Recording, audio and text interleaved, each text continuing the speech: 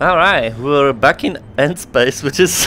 holy shit, I played it such a long time ago. I feel like almost a year or something. They came out of the blue with a quest to upgrade, which is like, what? Especially back in the day when I played it, it was basically a space game with just like kinda ship battles. That's pretty much the summary of it. I can already tell they upgraded models, like Jesus fuck, it's not blurry.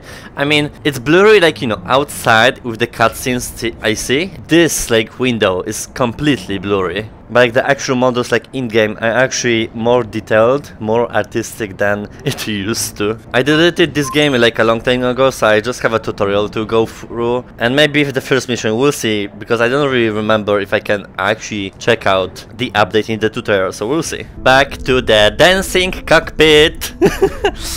I remember this game was not that bad, it was just not popular, because people were getting motion sickness so easily. I need to set up the controllers because they changed it, but I didn't mind the first time around. Basically, when I was looking, my spaceship would fly. Ah, shit! Yeah, they changed the controls for no reason for me. Bitch, get out! I need to change the controllers. It's way harder to control now than it used to be. Left hand control I have to disable and use gaze for flight. It's pretty much, I think, what should be in the first place. Oh, here we go.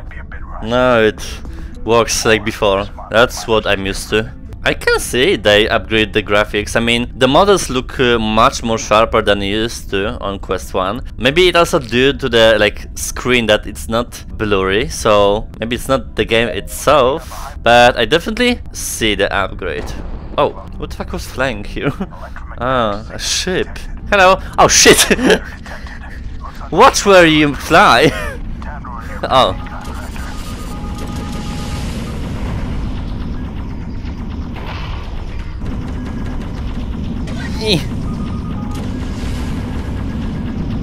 Barrel roll for making people all sick to watch.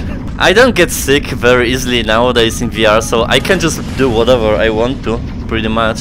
It's kinda with experience, you don't do this shit anymore. Shit, I overheated the weapon. Bye. Whew.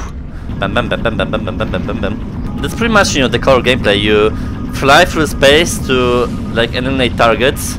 There are some missions which are, I would say, pretty basic, but like they do the job. So if you really want to, like, you know, especially on Quest, to play something like Squadrons that we have on Steam, like, you know, this Star Wars game, this is, I guess, some basics of it, but it is not bad by any means. I just wish they would get more updates or anything, because I think there was some updates scheduled, but I think I thought the game was abandoned. But it seems like because they got this quest to update, maybe it's gonna get some patch notes or something. I guess we'll see. Don't fly into me, no.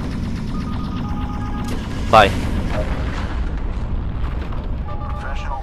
Nice!